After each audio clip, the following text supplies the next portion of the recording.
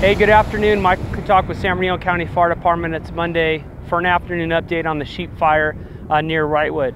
Today, the fire is holding at about 990 acres so far, 18% contained. We saw minimal fire growth last night.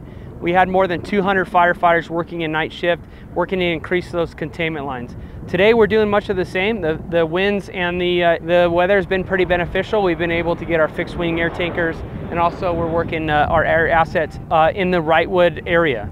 We do have an evacuation order for the area off Desert Front Road north of the community of Wrightwood, and then we have an evacuation warning for the community of Wrightwood. So today we have more than 300 firefighters working the line. More than 673 firefighters are committed to the incident, working 24-hour shifts and putting in great work. We're able to get that containment figure from 5 up to 18%. We're really focusing our efforts behind me adjacent to Wrightwood. It's just northeast of Wrightwood is where we're at, and our firefighters from both the ground and the air are working to in some of the really tough access above Wrightwood in some areas that haven't burned for more than 100 years.